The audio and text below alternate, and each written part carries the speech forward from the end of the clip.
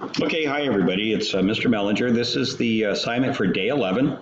It's Monday, February the 11th, and this is the assignment we're going to work on in class, and then some of this you may do at home.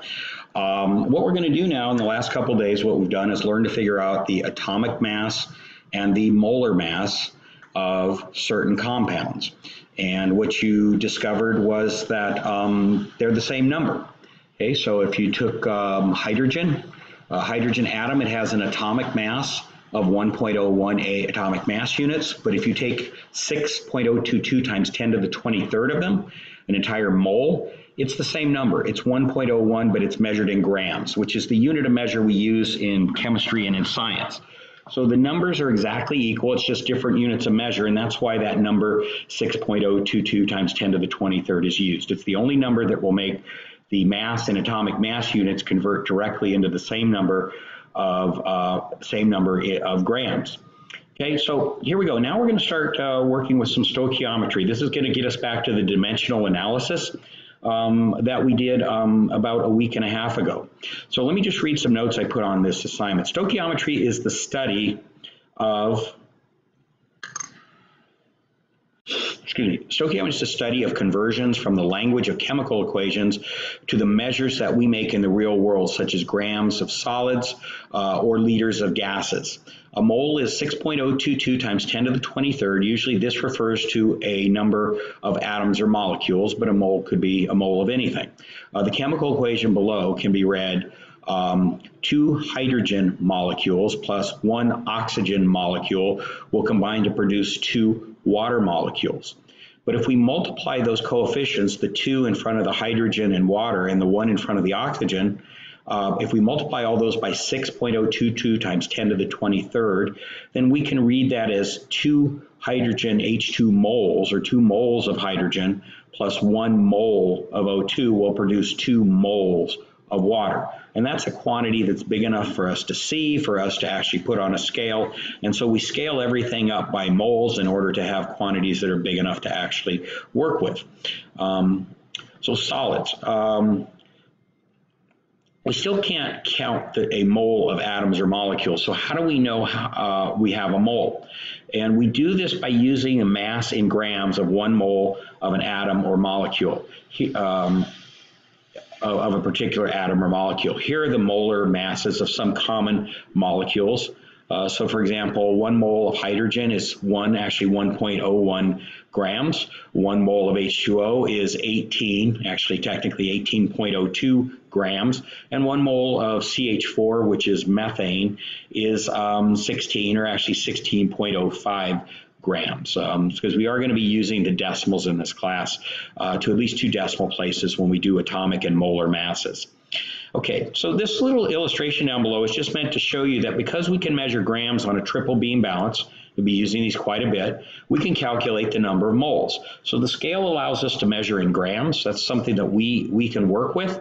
And then using this translator called the molar mass conversion. It tells you how many moles of a substance, or how many grams would 1 mole of a substance weigh, or what mass would it have. So it relates moles to grams of mass. And that's the translation we need, because we work in the world of grams and chemical equations work in the world of moles. So that allows us, this scale and this conversion right here allows us to work with this chemical equation and know how much of a substance that we need. Okay, so I'm going to give you an example here. What you see here is meant as kind of like a graphic or a visual or graphic organizer to understand this relationship. Here's chemistry. In chemistry, the chemicals say we need 2 H2 molecules for every 1 O2 molecule to produce 2 molecules of water. Again, we can scale that up and say that we need 2 moles of H2 plus 1 mole of O2 to give us 2 moles of H2O. But again, we can't count a mole of a molecule or an atom. The atoms and molecules are too small, and a mole is a number that's too big. So we can't work with that. So what we have to do is, we're down here. This is our world. We're dealing in the world of grams.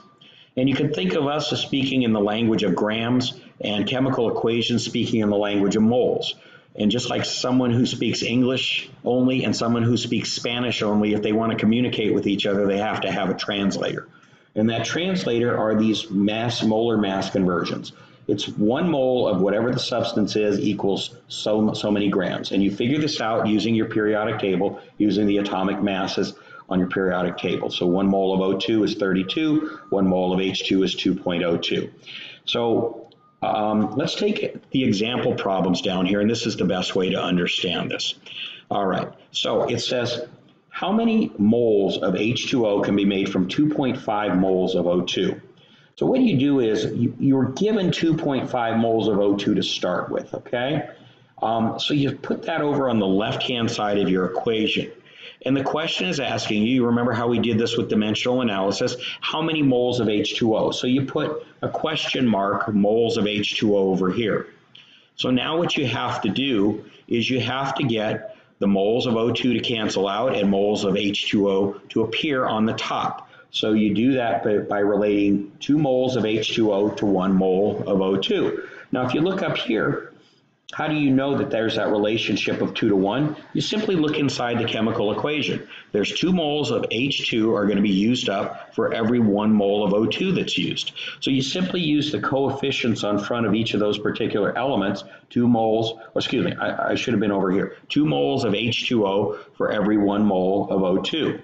So you simply use the coefficients of the 2 in front of the water and the 1 in front of the O2. So 2 moles of H2O, 1 mole of O2. You see moles of O2 cancels out and moles of H2O ends up on the top. So 2.5 times 2 gives you 5 moles. I mean, just think about that logically. You need 1 mole of O2 to produce 2 moles of H2O. So if you have that means you're going to get twice as many moles of H2O as you put in moles of O2. So if you use 2.5 moles of O2, you're going to get twice that many moles of water, and in fact, that's what you get. So don't think of these as a specific number of moles that you have to use for the chemical equation. Think of them as ratios. In other words, you don't have to use exactly 2 moles of H2, exactly 1 mole of O2 to get exactly 2 moles of water. If I put in 4 moles of H2 and enough O2, I get twice as many moles of this. I'll get twice as many moles of water out of that would be 4 moles of water. So think of them as ratios of moles, not just a specific number of moles that you must put in. Okay? So how many moles of H2O can be made from 0.73 moles of H2? So I'm going to lightly put this here, 0.37 moles right there, okay, of H2. So how many moles of H2O are we going to get? That's over here. Well, look, for every 2 moles of H2 I put in, I get 2 moles of H2O, which means it's a 1-to-1 ratio. I get exactly as many moles of H2O as moles of H2. So if I put in 0.37 moles there, I'm going to end up with 0.37 moles over here, okay? There you go, 3737. The way you would set that up is 0.37 moles of H2. That's what you're given to start with. You multiply that by the ratio of moles of H2O to moles of H2, because you need moles of H2 to cancel out here. So there you got moles of H2, and you need moles of H2O to appear on the top. So you put those two over each other, and the numbers in front are simply the coefficients that you see up here right there. So it's 2 moles of H2O for every 2 moles of H2. That basically just cancels out to become 1, and you end up with the same number of moles of water that you had moles of hydrogen gas. Okay? Next, let's do the next one.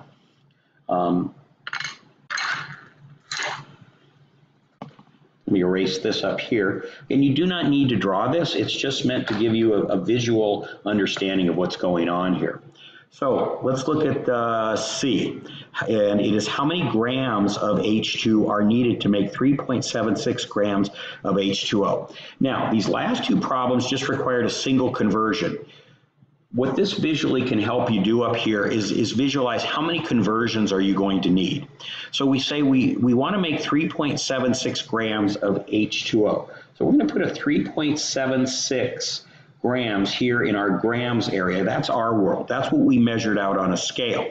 Now, how do we get over here? We want to know how many grams of H2. That's right here. That's in the grams area under H2. So how do we get from here to here? We can't go directly from grams to grams. It doesn't work that way. You can't do that. What we have to do is go into the world of the chemical equation. We use this translator to convert our grams to moles of water. Once we know how many moles of water we have to translate moles of water over to moles of H2. Once we know how many moles of H2 we use this translator right here to get us back out into our world of how many grams of H2 we would have to measure out in order to make that process happen. So think about that. That's 3 different conversions. You're going from grams to moles of water, from moles of water to moles of hydrogen, and from moles of hydrogen back out to grams of hydrogen. So that's 3 different conversions. So let's see how this works down here. Okay, we know we want to end up with grams of H2 right here. That means we have to have grams of H2 on the top here. Okay, over here we have to get rid of grams of water. So how do we know where to do that? The first thing you want to do anytime you do these problems is figure out the molar mass of each of the compounds that are in the problem. Eventually you'll get to where you just figure out the ones you actually need, but for right now just figure them all out. Now there's only one place up here that you see grams of water. We start off with 3.76 grams of water. There's only one place up here you see it, and it's right there, 18.02 grams of water for every 1 mole. So that means our first conversion has to have 18, it should be 18.02 to be more precise, grams of water divided by 1 mole, okay? So now we have moles of H2O, but we don't want to end up with moles of H2O, we want to end up with grams of H2. So how do we relate moles of H2O to H2? Well, we see that we have 2 moles of H2O for every 2 moles of H2. So we do that conversion that we did in the previous problem, 2 moles of H2 for every 2 moles of H2O. So you see moles of H2O cancels out. We already had grams of H2O cancel out. So now we have moles of H2. That means down here on the bottom we have to have moles of H2 in order for these two to cancel out. And we already knew that we have to have grams of H2 up on the top. So what relates those two? And that's the molar mass conversion right over here that relates moles of H2 to grams of H2. So we simply put grams of H2 on the top. That's our last man standing. That's going to be the final unit of measure. And this canceled out with this, this with this, this with this. Now you just crunch the numbers and you get 0.418. Okay, finally, how many grams of O2 are needed to make 7.4 grams of H2O? So let's come back up here. We want to make, in this case, 7.41 grams of H2O. So let's erase the numbers we had here earlier. Okay, and what do we have? So we want to make 7.41 grams of H2O. And it wants to know how many grams of oxygen. So how many grams of that?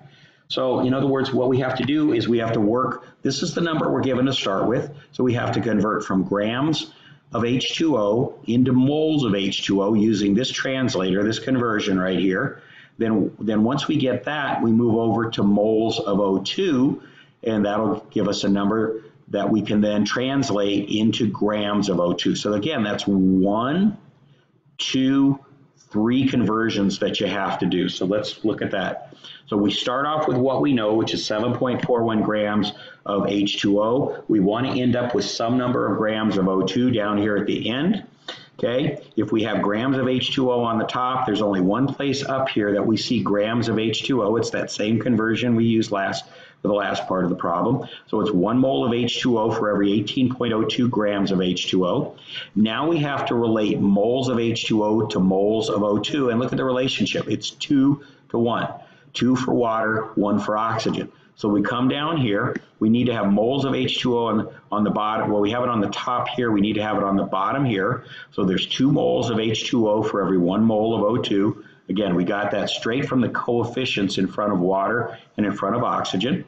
And finally, we know the last man standing has to be grams of O2, so we have to have grams of O2 here. And in order for the moles of O2 here to cancel out, we have to have moles of O2 on the bottom. So grams of O2 over moles of O2, and that gives us we come up to this conversion right here. That gives us that relationship, and now we're ready to crunch the numbers. Everything has canceled out, and we end up with 6.59 grams. Okay, that's the end of the introduction video. I'm now going to do a second video that'll just go through and do the solutions to the problems.